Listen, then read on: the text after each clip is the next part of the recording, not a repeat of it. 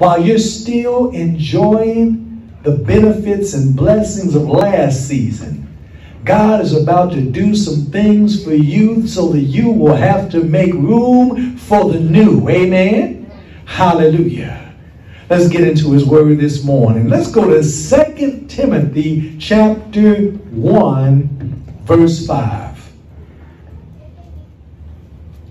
When I call to remembrance the unfeigned faith that is in thee, which dwelt first in thy grandmother Lois, and in thy mother Eunice, and I am persuaded that in thee also. Paul was writing to his protege Timothy, and Paul said, I know there's faith in you. I know there's faith in you because I knew your grandmama. And she was a woman of faith. I knew your mother, and she was a woman of faith. And I know that if your grandmother handed her faith down to your mother, then your mother handed that same faith down to you.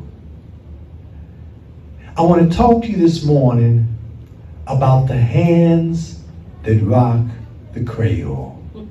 A tribute to the mothers. Amen. Hallelujah. You may be seated in the presence of our life-changing King. Hallelujah. The saying is, the hands that rock the cradle rule the world.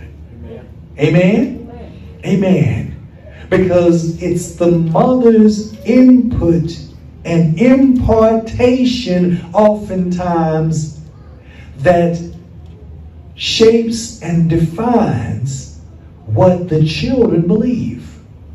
Amen? Amen. Amen. Hallelujah. I'm jumping way ahead in my message, but when I think, you may be thinking, well, preacher, you're the pastor. I know that the children are formed and shaped by your preaching. I hope that it has some input and some importance. But when I think to the day routine, it's mama that encourages them to pray day to day.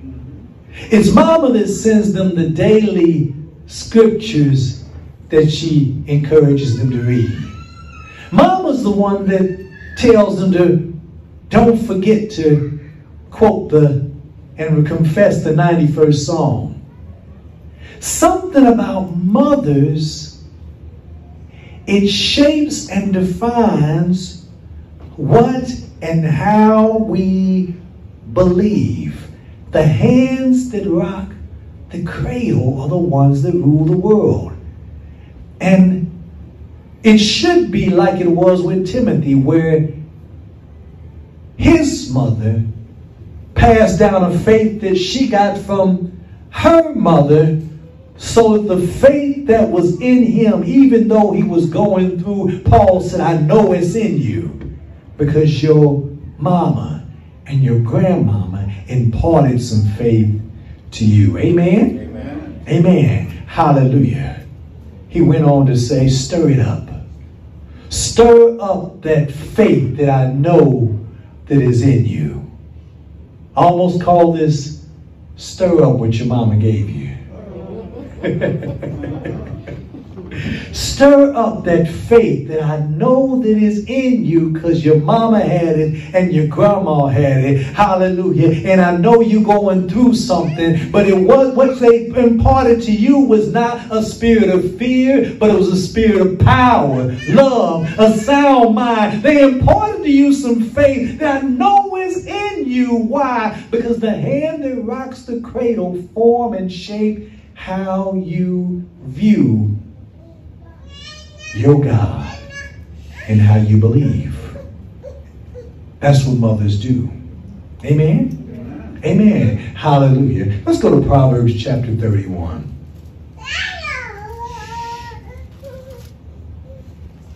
Proverbs chapter 31. If you weren't here on Wednesday night, we came from here. We talked about the fact that Proverbs 31 is the king that is sharing his testimony of how his mother gave him a prophecy and told him who he would be. She told him he was a king. And it says this in Proverbs chapter 31, verse 1, the words of King Lemuel, the prophecy that his mother taught him. What, my son? And what, the son of my womb? And what, the son of my vows?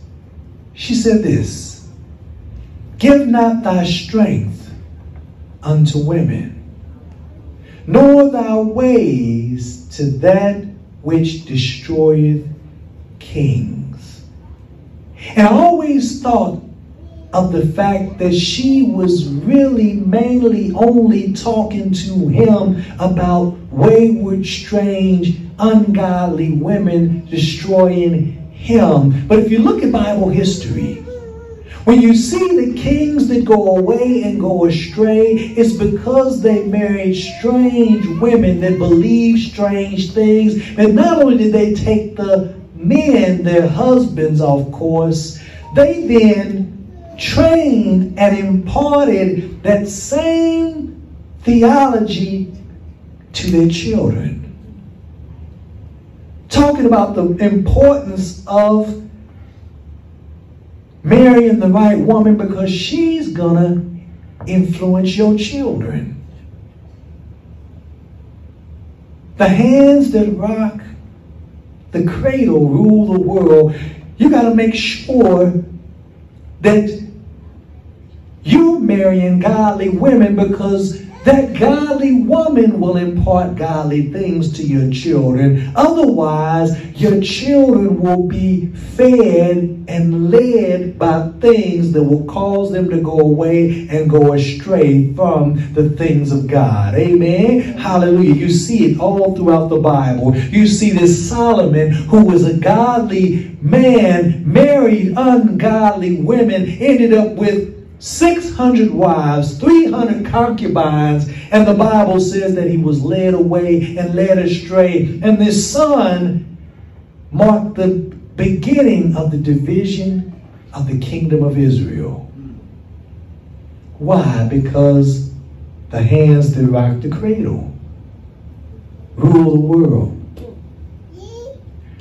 The Bible tells us, be not unequally yoked. Why? Because if you marry somebody that doesn't believe like you, your children will believe like she believes.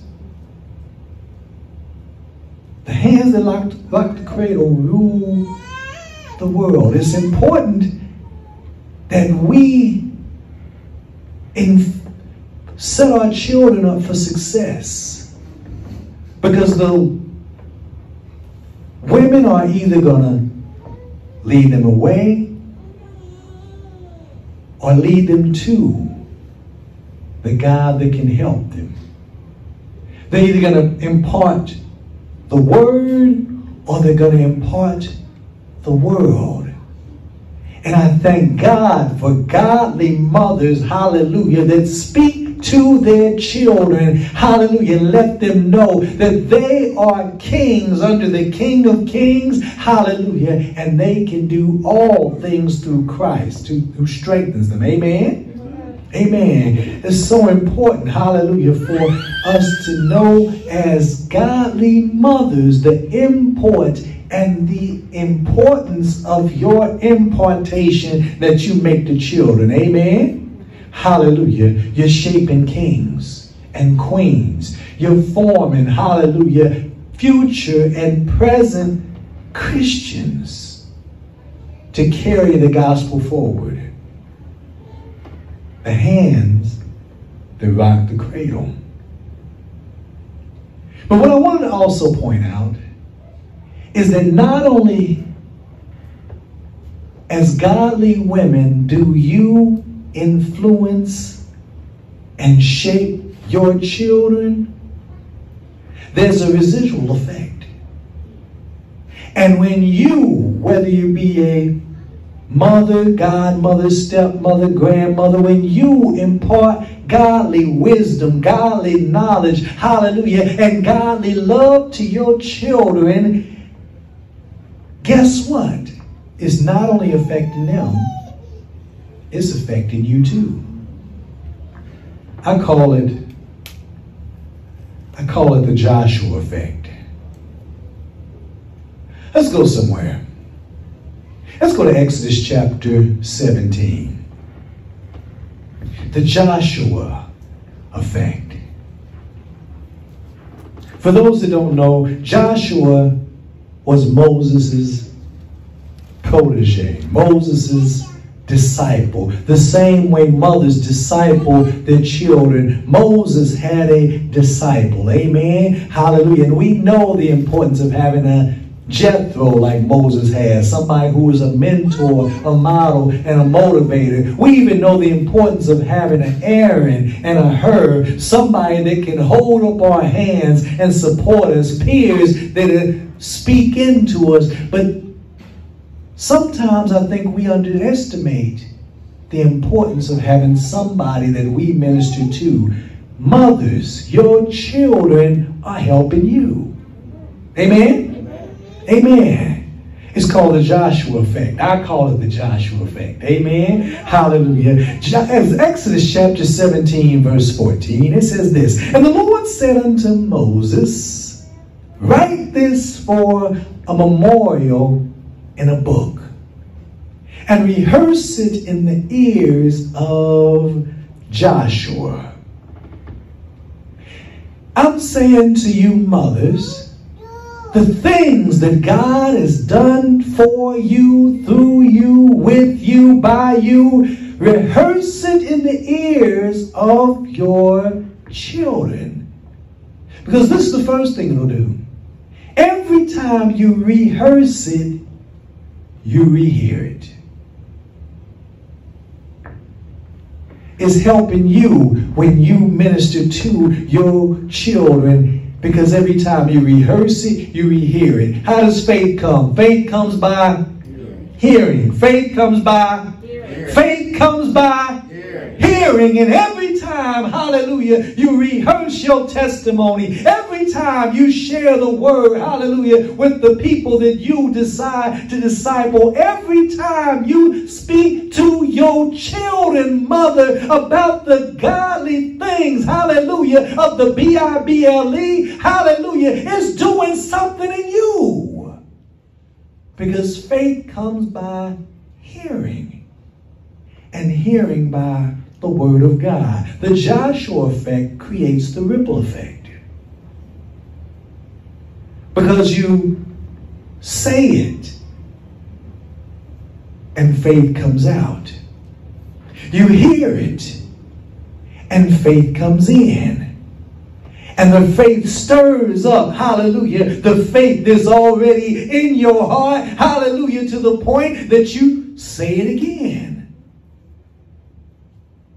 It's a ripple effect that comes from mothers speaking to their children. You wonder why, hallelujah, mothers, grandmothers are praying, hallelujah, women. It's because the same time that they're ministering to you is ministering to them. Hallelujah. The same time they're imparting faith to you, it's imparting faith to them. That's why we can look at the women of the past and see, hallelujah, that they were steadfast, unmovable, concrete, hallelujah, in their faith. Because it not only came out of their mouth, it came back into their heart. Every time they spoke the word, it's a ripple effect. It's a ripple effect.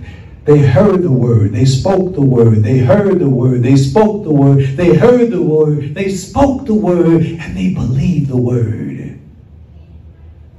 Mothers, every time you minister to your children, hallelujah, you speak the word, you hear the word, you speak the word, you hear the word, you speak the word, you hear the word, and you believe it all that much more. It's not just helping them. It's helping you. Hallelujah. When you minister to your children.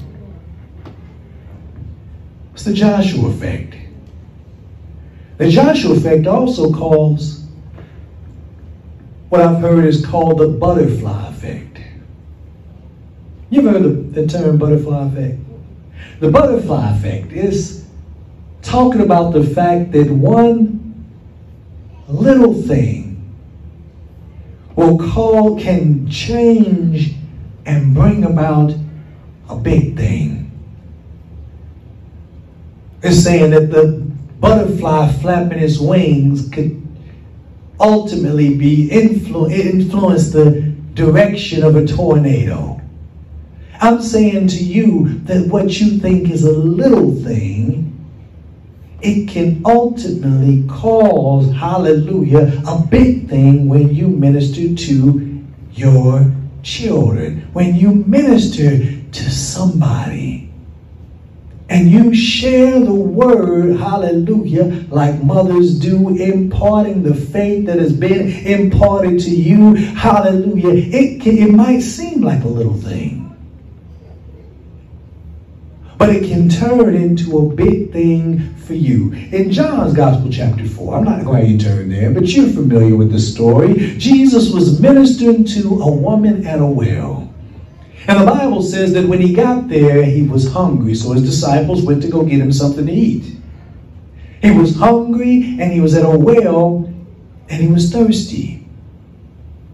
But after he ministered to the woman at the well, having never received any water and having never received any food, by the time the disciples got back, the Bible says he was charged up, energized. And the disciples were wondering, did he get some food from somewhere? Did somebody bring Jesus a sandwich or something that we don't know about? And Jesus said, no, I had some meat that you don't know nothing about. Hallelujah. I was ministering the truth of the gospel to somebody. Mothers, when you teach, hallelujah, your children the gospel, it will energize you. It will charge you, hallelujah, and give you the power, the strength to do what it is that God has called you to do.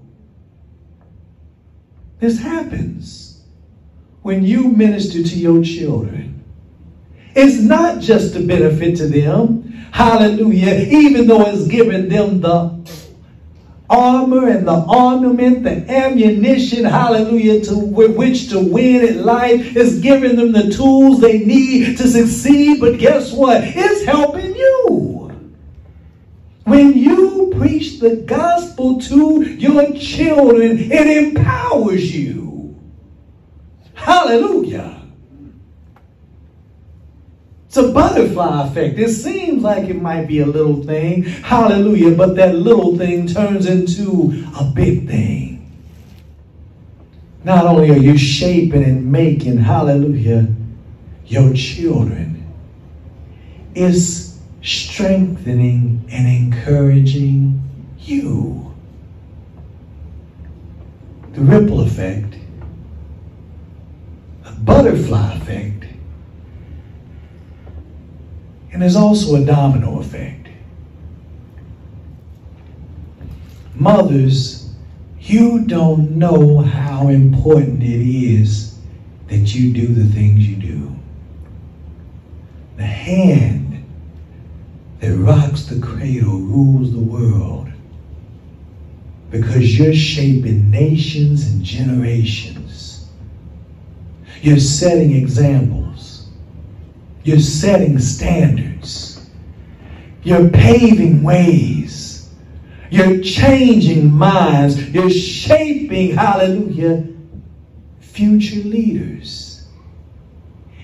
And at the same time, it's blessing you to be able to continue to do what you do. The domino effect. It says this. In 2 Timothy chapter 2, verses 1 and 2, thou therefore, my son, my daughter, hallelujah, whoever it is, mothers that you're speaking to, hallelujah, be strong in the grace that is in Christ Jesus. And the things that thou hast heard of me among many witnesses, the same commit thou to faithful men and women, who shall be able to teach others also, who will teach others also, who will teach others also, who will teach others also, who will teach others also. Hallelujah. You're shaping nations and generations. Hallelujah. When you teach your children the gospel, your influence goes far beyond you. It's a domino effect. We talked about it on Wednesday night. Your influence goes beyond just your offspring.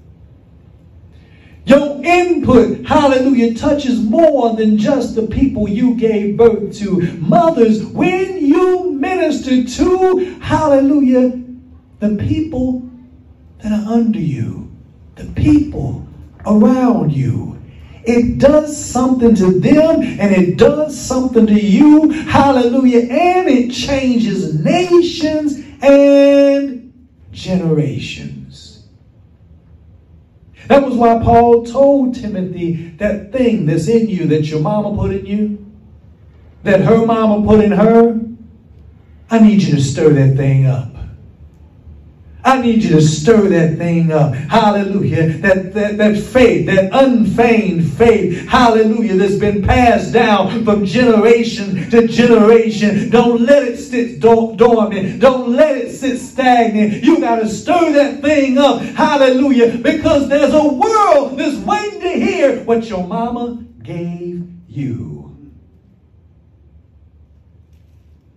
It's a world that needs, hallelujah, the benefit and the blessing of the word that your mama taught to you.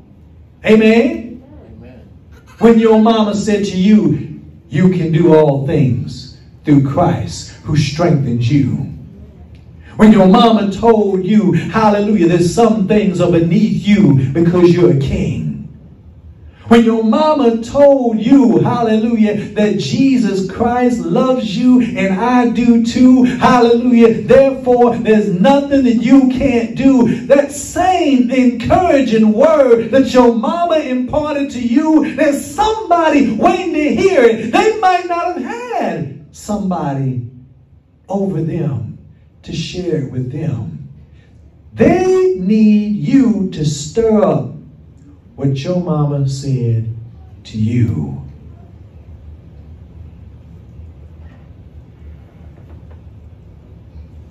They need you to impart what your mama imparted to you. Stir up that spirit of faith. It's not a spirit of fear. It's a spirit of power, love, and a sound mind that was passed down to you from your mother. The hands that rock the cradle, rule the world, shape the world, change the world through the power of the gospel of Jesus Christ.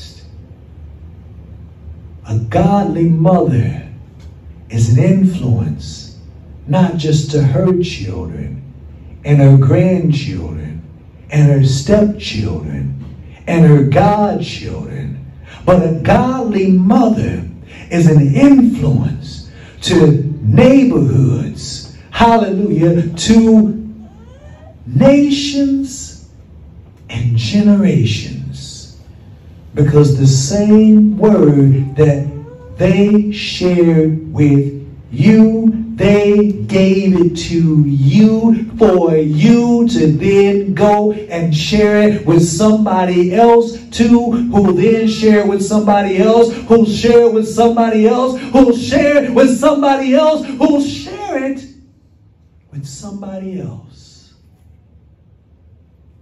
to change the world.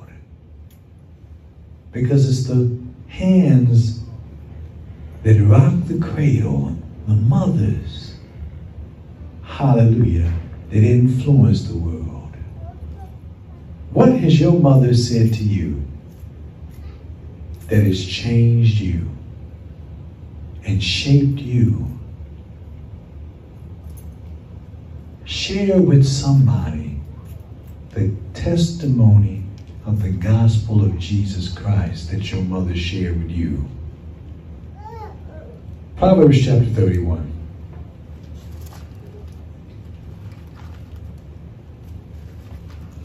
The words of a king that were told to him by his mother before he even became king. Prophetic words of his promise and potential were spoken to him by his mother. And she gave him instructions on how to then pass that impartation down to the next generation. And she said, don't give your strength to strange women that'll come in and teach your children strange doctrine. But find you a virtuous woman whose price is far above rubies, who the law of kindness is in her mouth, who knows how, hallelujah, to treat you and knows how to treat my grandchildren too.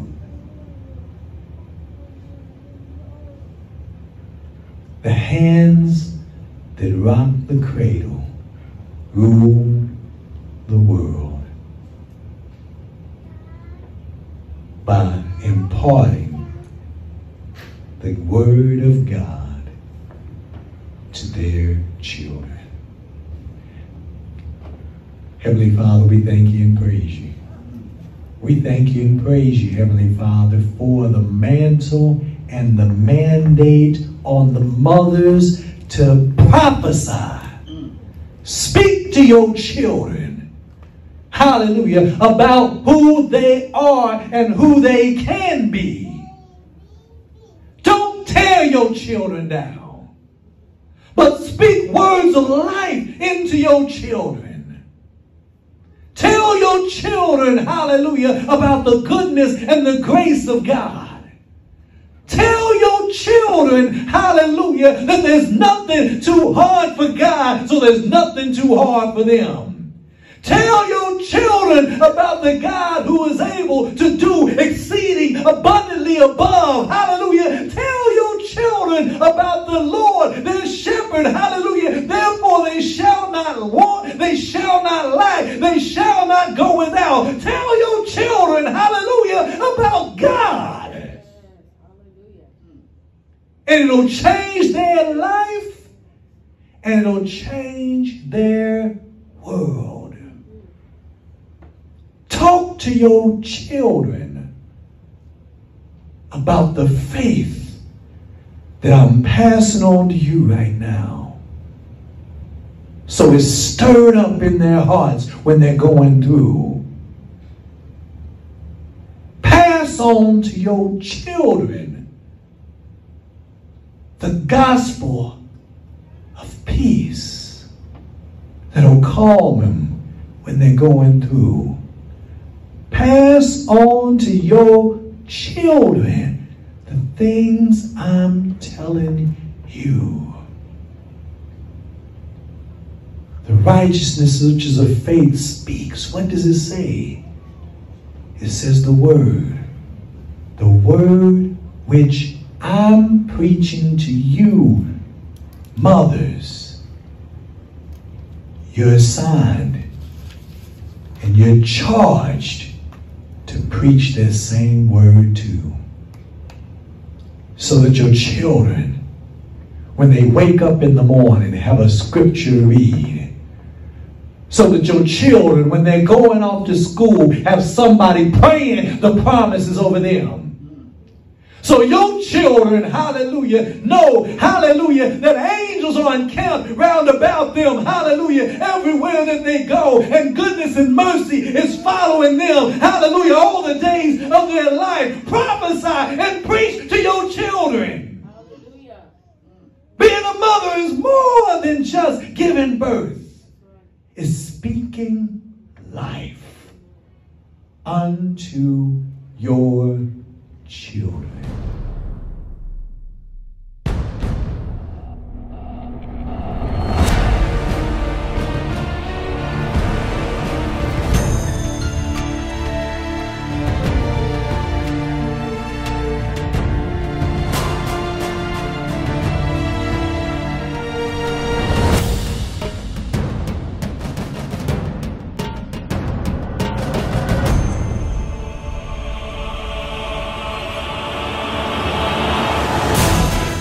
Continue, amen. Continue, amen.